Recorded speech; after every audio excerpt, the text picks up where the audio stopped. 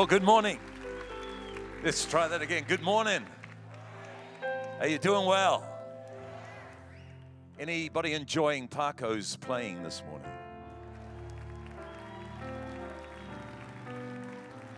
You know, last night I came in and saw Paco. We haven't been here, I think, for a number of years, and there he was, just bringing the anointing. I reckon we should have a meeting this morning where he just plays through the whole message. What do you reckon? And it's just like... If you've never met us before, it's great to have Marie, my wife, and we have been great friends of Pastor Bayless and Pastor Janet for many years. I love this church, love the people in this church. And maybe you are visiting this morning. Maybe you're here and you're kind of going, God, I need something. Well, I got good news. God's got something for all of us.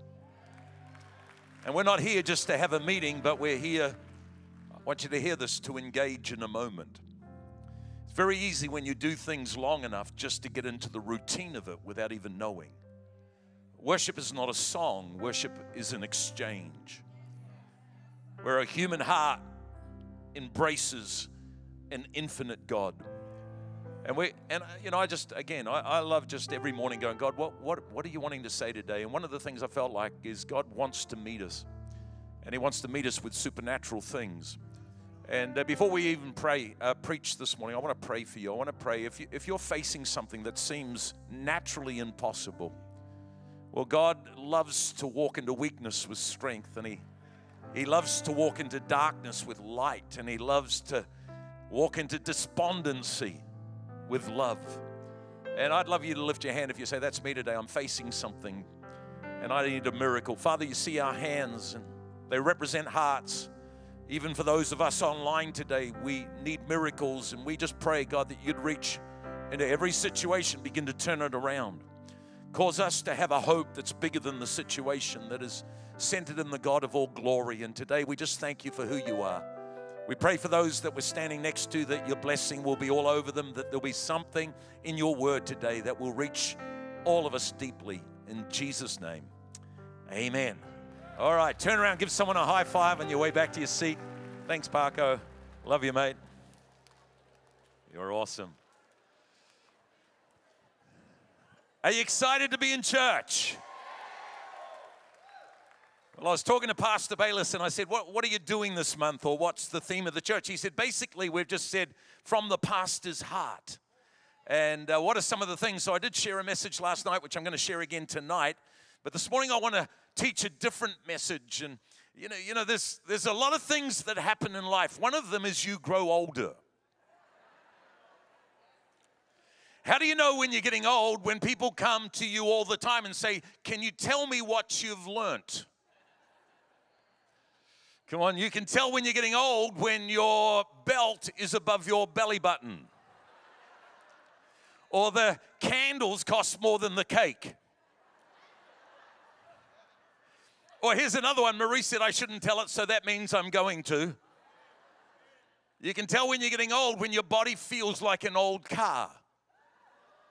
When you cough, the radiator leaks and the exhaust pipe backfires. I already apologize, but I had to tell it. We're going to have strain in our marriage for a little while now, so you'll have to pray for us. But many times people come and they say, so Pastor Paul, what have you learned? I want to teach you something that has taken a lifetime of learning. And it's to do with this thought that significance requires depth. Well, somebody got it on the front row. You know, I think we're in an age where people want width but don't want depth. It's kind of like we want everything to happen now. We want it fast. We want it to be explosive. So much emphasis is on success, but not significance. And yet the Bible teaches us that if we learned to do it God's way, if we went deeper before we went wider, we would unlock significance in who we are and what we do, and we would profoundly experience God in a different way. In fact, Jesus was teaching the disciples, you'll know it in John 15, and He says, you realize I'm the vine. The deeper you are in me, the deeper I am in you, the more fruit your life will begin to bear. I'm a real believer that we need the laying on of hands. I'm a believer in the altar call, but one thing I've discovered is altar calls don't fix you. They prepare you to bring the changes that are necessary to be brought. If you want to build a marriage, I'll pray for your marriage, but it's not the answer for your marriage. You're going to have to grow depth of marriage before you experience the wonder of the significance of marriage. Years ago, this became one of my favorite verses, Psalm 92 and verse 13. The Bible says, those who are planted, not planted, planted. Everybody say planted.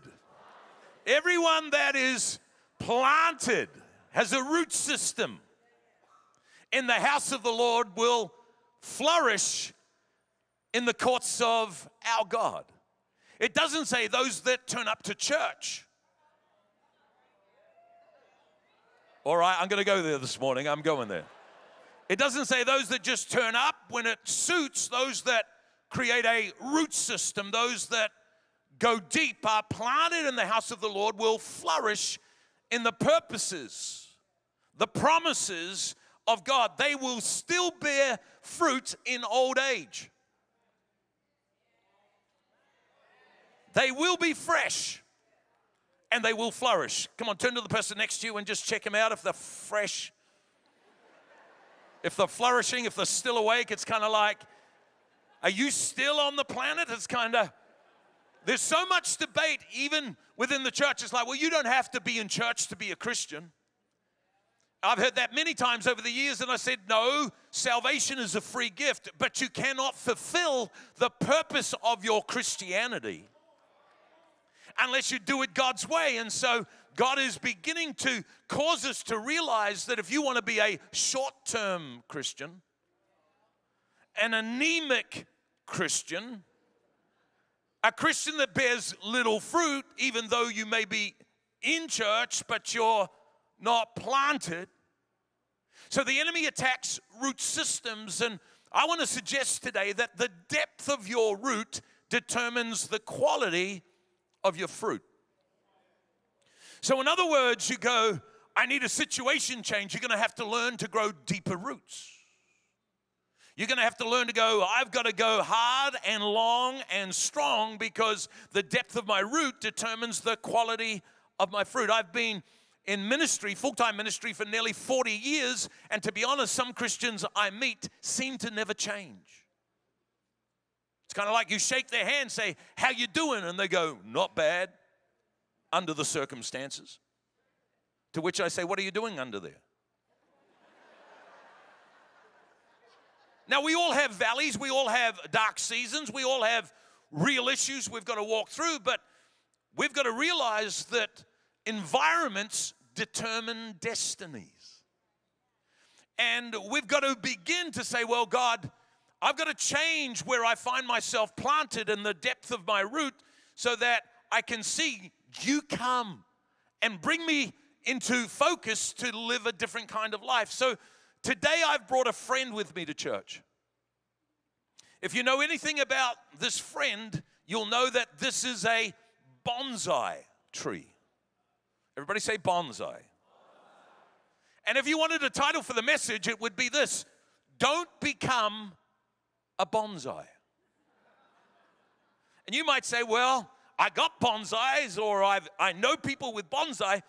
Bonsai is a Japanese art form where they have discovered that they can produce a miniature replica of the real thing by being able to crown its root system and crown its top and literally cause this tree to stay a certain size, and yet it will mimic the wonder of its original purpose. All right, we're going to go there today. So I want you to think about your life and go, am I really the kind of Christian that God wants me to do? Am I experiencing increasing fruit? Am I seeing the promises of God become enlarged in my life? Or do I find myself going around in circles And when I look back over 10 years, I still feel like I'm the same size. So let me explain it today. I would say that bonsai Christians, number one, are bonsais because they want to control the shape of their pot. It's like, well, I love God, but you know what? I love a certain colored pot and a certain shaped pot. So I'm committed because I like this pot, and I want to be able to control my life. We've got trust issues. We've been through certain hurts, and we haven't processed those hurts, so we are not planted in soil. We're located in a pot. We can pick the pot up, and we can go wherever we want to go with the pot. We make a decision about our lives according to what we can control. Uh-oh. Rather than God saying, no, you need to embrace a life where I control it, not you control it. Come on, somebody say amen. We go to that church because it's convenient. We like the feel in that church. There's nothing wrong with that, but that's not a good enough reason, because one day the feel won't be exactly the same. You know, I need another married or a marriage partner because I've lost the feeling for it. No, possibly you're looking at your marriage from a pot perspective, and you're experiencing a bonsai marriage rather than a marriage that God wants you to experience the way that He designed it. And see, a bonsai Christian, they control the shape of their pot. Why? Because they want to and have to be the center of the equation. It's getting quiet in here. Second thing about a bonsai Christian is that a bonsai Christian requires constant maintenance. So when you go and buy your bonsai at the bonsai shop, the owner of the shop will say, now, this is a different kind of tree. Every week, you're going to have to soak it in a tub because there's not enough soil to maintain moisture. So you soak it in the tub, and it can't store the wood for very long. So not only will you have to soak it every week, you'll have to buy one of these, and every day, you are going to have to spray your bonsai. All right, let me go there like a lot of Christians.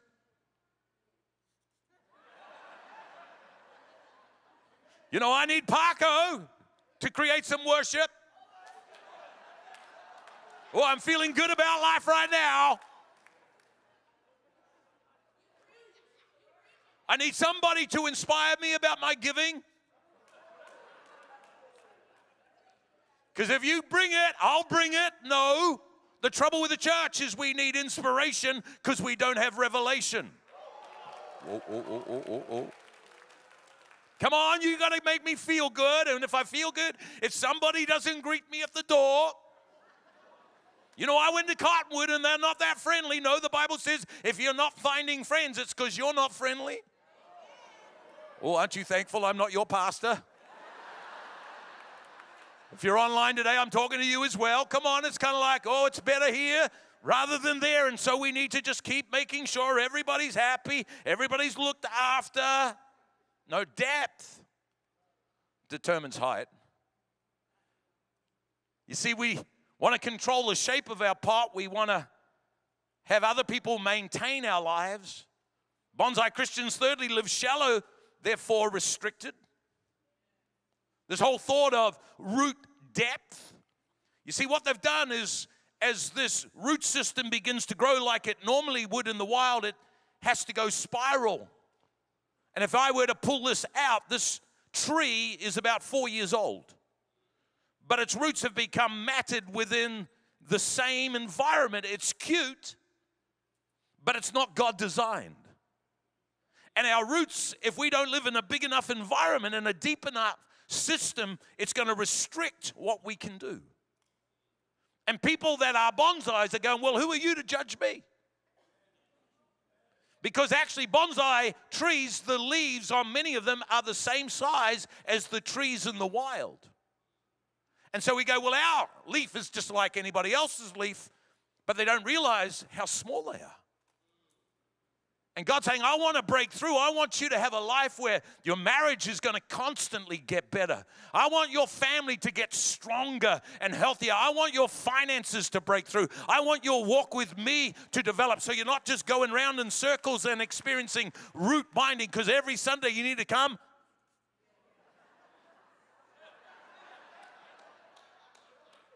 No, you begin to realize that I'm not created, even though it's cute, I'm not created for this. Well, who are you to judge me? Well, I got friends that are just like me. Yeah, well, every bonsai shop. Where do you get your bonsais from? Bonsai City.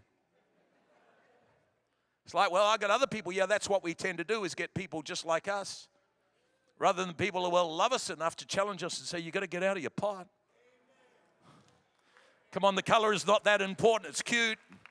It's not about you being able to control where you go and don't go. It's about God's way. And when you begin to study this is what is so challenging, even though the leaves are the same size. God created every seed to be in an ecosystem.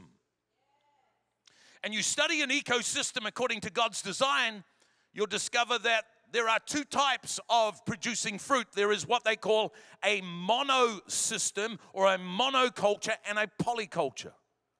Monoculture is where we have put all the same kind of plants together so that we can accelerate the growth and the fruitfulness of that, but we need insecticides to be sprayed on them because there is more disease, because there's same next to same.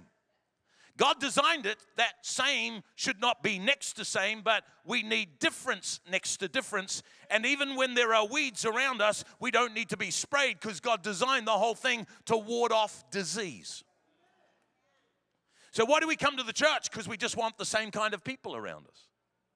No, we need people that are going to rub us up the wrong way, because they love us not just to do it for that sake, but even in China, they found if they had the same type of rice seed next to each other, they could increase their fruitfulness by putting different types of seed. And they could do that. In fact, they got, I think it was 91% increase of outcome, because there was something like 85% less disease. And you might go, where am I going with this? I'm just going, you need people around you that are different. You need people that are going to tell you, no, I'm telling you. You said tell them. It's like young people often say, preach it, that'll preach. I go, no, that'll live. It's kind of like God wants you to realize that the enemy doesn't want you to get in a deep-rooted system, because you're going to break through. And the enemy's plan right at the beginning was what? To get man out of the garden. And today is exactly the same. So we have a modern Christianity that we go, well, I'm not getting the breakthrough, and I don't seem to see the promises come my way, and I keep needing to get fizzed up. And God says, it's all to do with root systems. You see, this is a 4-year-old juniper tree. Let me show you a picture of one that's out in the wild. That's the same tree. And even in that situation, that tree is planted on rock. So it's limited to its size capacity, even though it's out in the wild.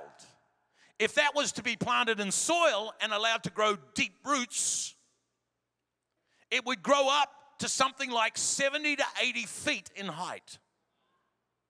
And I just wonder today, I'm not here to preach a message, I'm here to share something that for me has become a revelation. I don't want to become a bonsai. I want to get into the right kind of environment so that the God potential in me can continue to grow.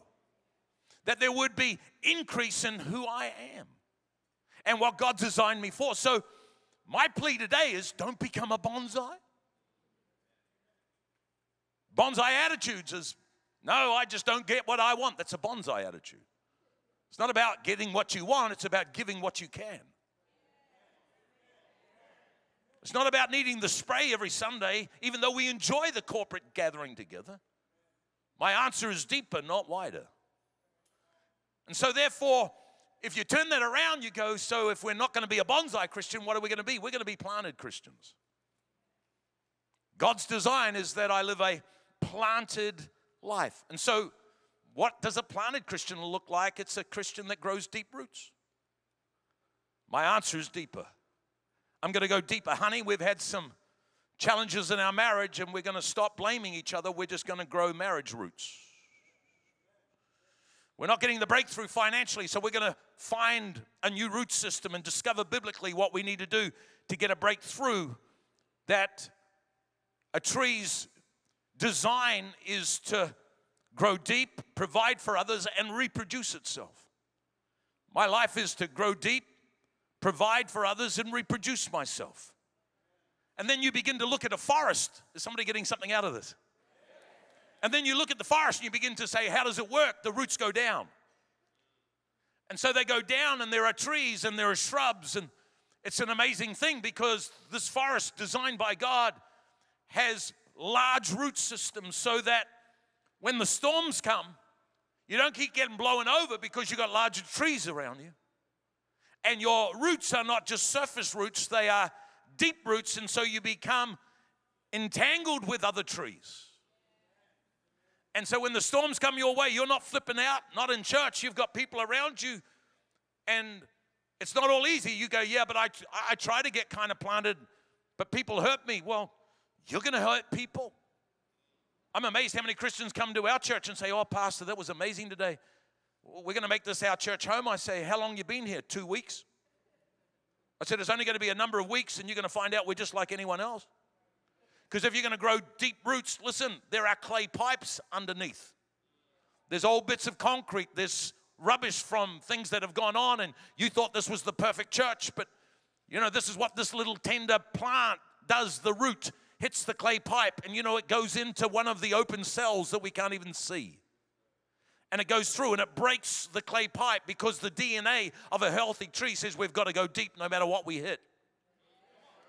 We can lift the paths and the roads that stand in the way.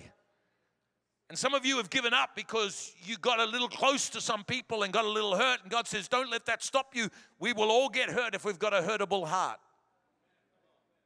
But we can learn, and if we will grow deep, get a deep root system, then we are going to have something that in our storm, we don't stand alone. We don't isolate ourselves. I've been in the same church, more or less, same DNA for 60 years.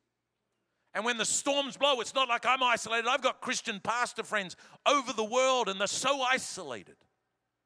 They live in a pot kind of mentality, just their environment. And you go, it's too hard on your own. You've got to interweave your root system. And in society, there's rootlessness. And so we've got to realize that it's not, the answer is not just to get up and go. Some churches, it's like, well, I've been in the church, but I'm moving on. I've had enough. Where are you going? Oh, well, we're just going to another church. But you only came here 2 years ago. Did you realize a fruit tree, if you pick it up and reposition it, because it's a fruit tree, in 1 year, it will lose 80 to 85% of its root system. For it to survive, you've got to cut it back between 1 and 2/3. And it will take 3 years to produce the size fruit it had before it left. So the devil says, if it's not going well, get up and move. Because if I can keep you moving every 3 years, you're not going to grow deep roots. And the depth of your root determines the quality of your fruit. And so I want to today put it on record that I think we've got to grow deeper lives in every part of who we are. A planted Christian grows deep roots. Secondly, a planted Christian adds value to the orchard.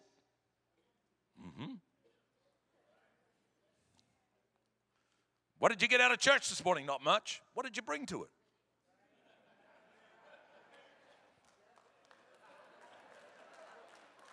Let's check out this guy from New Zealand, see if he can teach. And it's like, didn't do much for me. That's okay, Bonsai.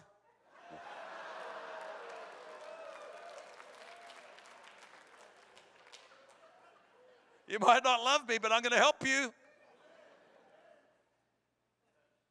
Is the church here for you, or are you here for the church? Well, both and. The church is here. You're broken today. You don't know God. Maybe you've had some catastrophes. It's a hospital. You don't need to bring anything. Just bring yourself. We love you. You don't have to perform. You don't have to be somebody you're not. Just be real with you. But there will come a time, because we believe in you, that we'll come alongside your bed and say, we're downsizing the morphine. Because the answer to a better tomorrow is you taking responsibility for yourself. And then your true answer is one day you are here to bring the answer you received to someone else. And it's like, if you get bored with church, it's just showing that you're not here to bring value to the orchard. You're here to bring a spirit of well, the worship didn't really take off. I didn't get much out of that. Well, can't you realize the mic wasn't working when we started?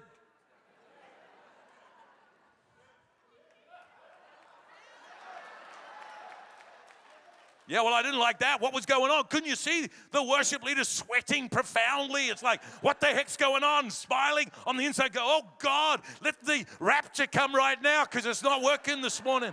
And we're going, let's see what happens next. Some of us are going, no, let's sing louder. We want the orchard to be a little bit more ignited. Come on, stop looking at your marriage and say, look what I got. No, look what they got.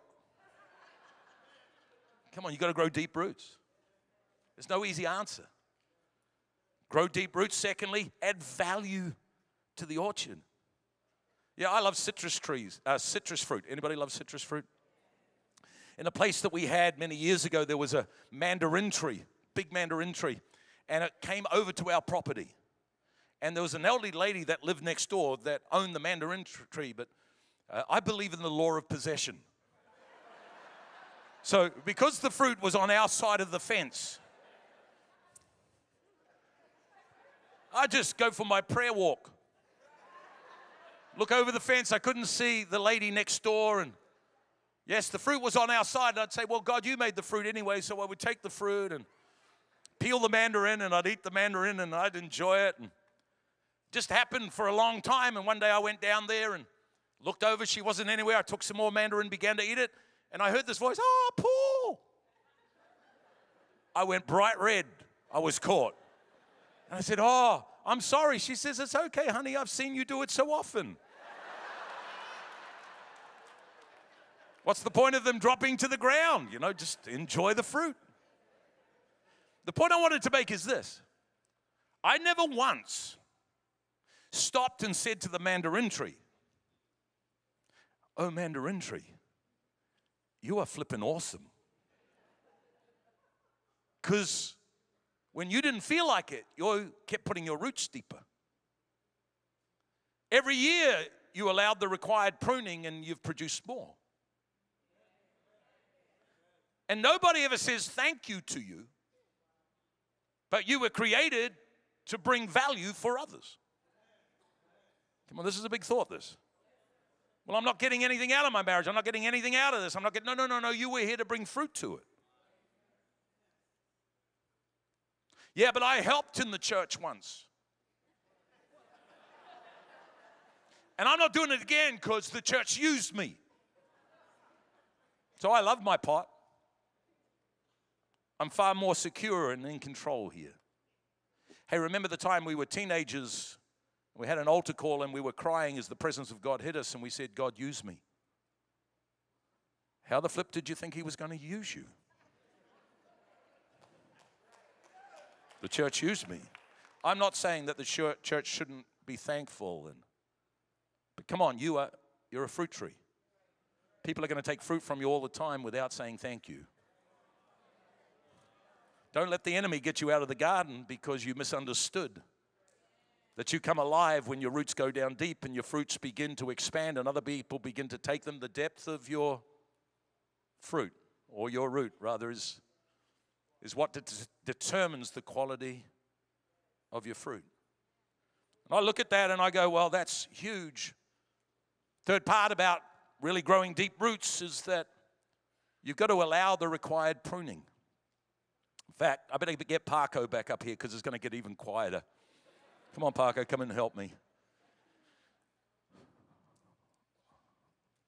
You can't produce unless you're pruned on a consistent level. I don't care how big a life you have. Who's pruning you? Will I self-prune? I doubt that. Because if you prune a tree and you look close enough, it begins to cry. Sap comes out of the wound. Many of us are saying, God, would you take me to another level? I want greater significance. And God says, I'll first have to take you back. Because you can't have the fruit you're asking for with the size of branch you currently are. As I prune you, you're going to grow back stronger. We had a vine in a house we rented. And it was a grape-bearing vine. I love fruit. And said to Marie, this must be the house for us to rent because it's got a big grape vine. The season came for the grapes to come, but there was only 2 clusters of grapes that were very small and were very sour. We were going on holiday. I said to a friend of mine that works in that field, would you come and look at the vine, see if you can fix it up for us? He said, no problem, came. We got back from our holiday, and I said to Marie, look what he's done to the vine. There's nothing but the stub. I ring him up. I say, what have you done? He said that vine was in such disrepair. The only answer for its future was to be cut completely back. 2 years' time, that vine had regrown luscious, sweet fruit. See, I'm here to go, I want to share what's on my heart. I don't want to share something that tickles your head. I want you to realize that God, for some of us, is saying, you've got to let me, through others, tell you like it is. Stop just kind of fitting God in when you're in crisis. Get a root system down. See, when your root system gets down with others that really love you, this is what happens. When the moisture stops falling from heaven and there is not the food you need to survive, because you're connected by your roots, there's a thing called root touch that people don't understand. Root touch means that one tree can pass to another tree what is needed. So the bigger the forest, the more protected and more supply there is. Well, I just like a little church. It's possibly because you're still a potted Christian. You like what you like rather than what you can bring. And I'm believing that God's going to shift it, and we need people in our lives. That's why we need to go through next steps, growth track, so that we can start to allow people that really love us tell us like it is. Hey, come on, get rid of that attitude. You're always being judgmental. You're always thinking you got it better than someone else. Just break that down, and you're going to begin to allow God to take you to a new level. And so that's where God begins to lift us to a place where things really change. And every time we're pruned, new buds are stimulated to grow. There's a new horizon. There's a greater tomorrow. There's nobody in this place that is outside. If you're online today, you're not in a place where God has forgotten you. But God is saying there are some things that need to come off. Yeah, but I don't want to lose that because there's so many good memories with that. No. It's old branches. Let it go and let God take you to where He wants to take you.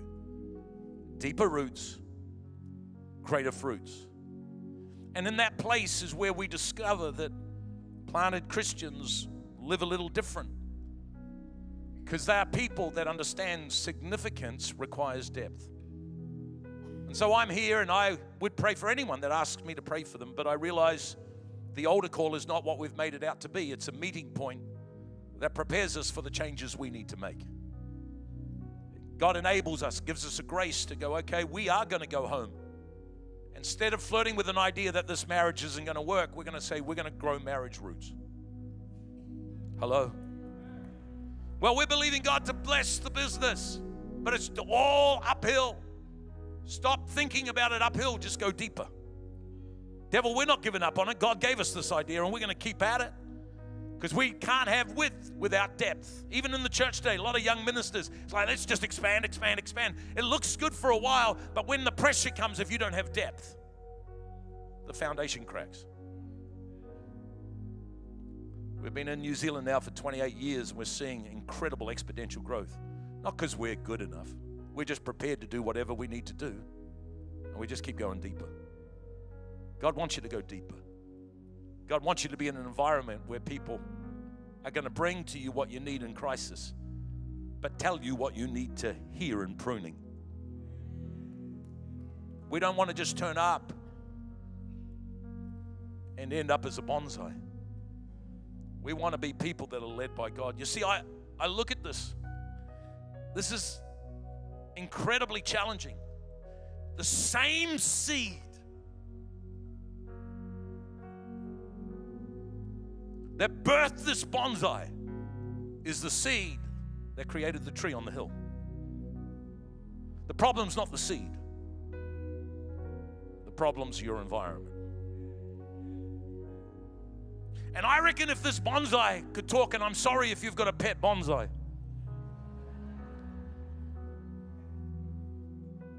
I think if the bonsai could talk, it says, I might be cute, but I'm sick of being small. Come on, somebody in the house today. Go, God, I love you, but I'm sick of my life going round and round in circles. And I'm going to say, no, I'm going to put root systems into everything that I do. I reckon if this bonsai could talk, it would say, please, would someone put me back in the garden? And ultimately, if that bonsai could speak, I think it would say, please, Cottonwood. Please, everyone online, don't you dare end up like me. Be somebody that says, God, I'm going to go deeper to grow richer, to have the wonder of your promise be all over me. And this morning I get the greatest privilege any human could get, and that's to help people that have lived for self kind of acknowledge it and say, I'm going to get out of my pot of my own control, pot of my own weaknesses. I want to pray for everyone online. I want to pray for everyone in the auditorium here at the 8:45 service. And you go, you know what, Paul, I've got a belief in God, but I know there are things in my life. There is sin. Sin separates me from God. God's love never stops reaching out to us. Condemnation makes us feel like we've missed it. Whereas I go, no, you've got a God that helps us to restart our lives. And today, maybe you need to press that reset button and say, I'm just going to acknowledge, God, I'm sorry for my sin. And I'm not going to allow what I've been and how I've lived to contain me. I'm going to put my life in your hands again. And I'm going to say, God, would you forgive me? Maybe you've never prayed what we call the sinner's prayers. Every human is a sinner. Christianity is not a religion. It's about a relationship with a God that died for us and said, you were created not to live in your circumstances, in your failure and in your sin. You were created to live in a garden. And the enemy wants to keep you out of the garden, but when you find the garden, you find you don't have to do it on your own. You just got to keep going deeper, and you're going to have people that get around you. And there are many people in the service today that God's got you here, not to hear a guest speaker or to be here on a Sunday morning service. You're here because God wants you to know you can begin again. And if you've never given your life to Jesus, would you do that today? Not for me, for you. Because you can't find completeness. You can't find an answer to what it's all about until you find the God that created it all. And there's nothing more precious than being a healthy fruit tree and seeing others sustained because of what you went through. And it doesn't always happen like that. And maybe it's a time where God's saying, I need to prune that sin off your life. It's time for you to give it to me. You need to offer it, and I'll take it from you. But I'm going to ask right now, every head to be bowed.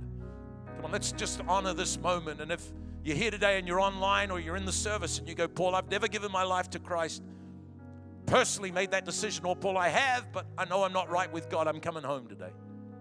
I want to pray the most precious prayer for you, and that's to get your life right with God. I'm going to ask you to do one thing, and we're not going to manipulate you, make you do what you're not ready. We're here to help you with your decision.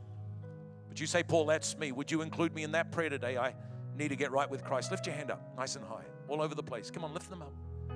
Dozens and dozens. Lift them up, lift them up.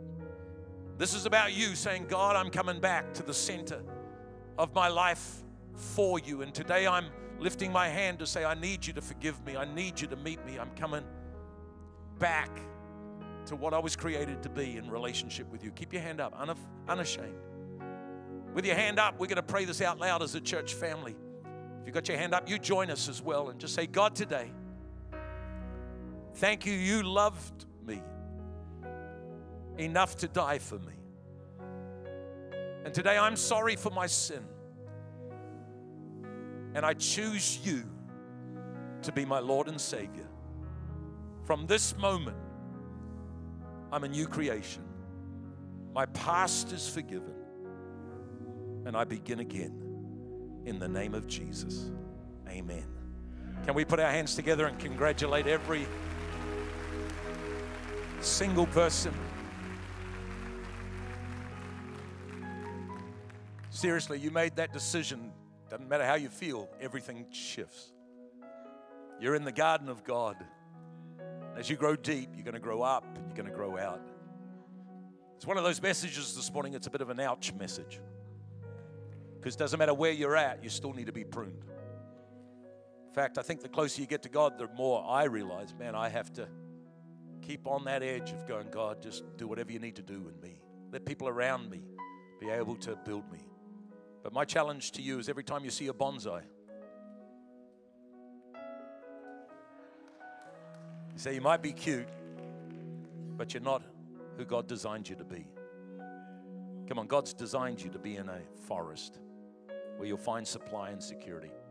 Tonight, I want to share a message that I did last night. One of the other big things in my heart is that I'd been in church my whole life and never found financial freedom.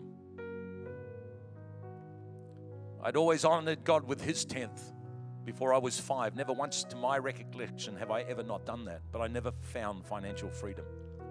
And I'm talking about a pathway. How do we find financial freedom? There are 4 ingredients. In fact, I've written a book. It's my latest book called God, Money, and Me. It's my whole journey of being taught the law of sowing, but not the law of reaping. And how do we break through financially? If you've got financial challenge, I encourage you, have a look. You can get it on Amazon. It's out in the foyer. But this will literally challenge you about practical ways you can create a pathway to have a root system that brings financial freedom, where debt doesn't rule you. You're in a place where you've got God's full and complete answer. Amen? I'm going to be teaching on that tonight. So if you want to come out tonight and get another punch or another uppercut, then come out tonight. Come on, let's thank God for who He is. Pastor Bayless, we love you.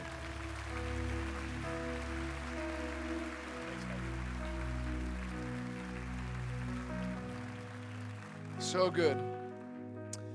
Listen, if you prayed that prayer with Paul a few moments ago and opened your heart and said yes to a relationship with Jesus, I just want to tell you, we're here to do all we can to help you. We've got a gift. We'd like to give you a brand new Bible if you don't have one. As you go out the doors through the foyer, directly in the plaza, we have a prayer tent out there. There's some of our leaders are already out there. They'd love to greet you, find out your name, hear your story, give you a Bible. If you have need of prayer for any other thing, they are happy to pray with you. They are ready to pray with you. They've actually been praying to get ready to pray for you. So they're out there. If you're new to the church as well, we have a guest lounge out there. We'd love to treat you to a cup of coffee, cup of tea, find out your story, just make you feel welcome. And then you'll also see little like contact points out there. What are they called, babe? The connection. Thank you. Connection spots out there.